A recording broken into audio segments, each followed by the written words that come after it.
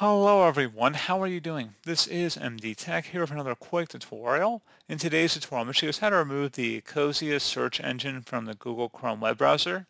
Not only removing it as a default search engine in the address bar, but just removing it entirely from Google Chrome. So this should hopefully be a pretty straightforward process here, guys. And without further ado, let's go ahead and jump right into it. So all you have to do is open up the Chrome browser and then select the three-dotted icon up at the top right corner of the Chrome browser. Just go ahead and left click on that one time and then go down and select Settings. On the left side, select Search Engine.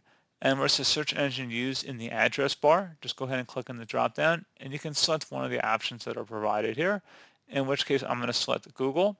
And if you want to remove the Ecosia search engine completely from the browser, you can select Manage Search Engines and Site Search. And then you can just select the three-dotted icon next to the Ecosia entry and select the delete button. So pretty straightforward process, guys. Do hope I was able to help you out, and I do look forward to catching you all in the next tutorial. Goodbye.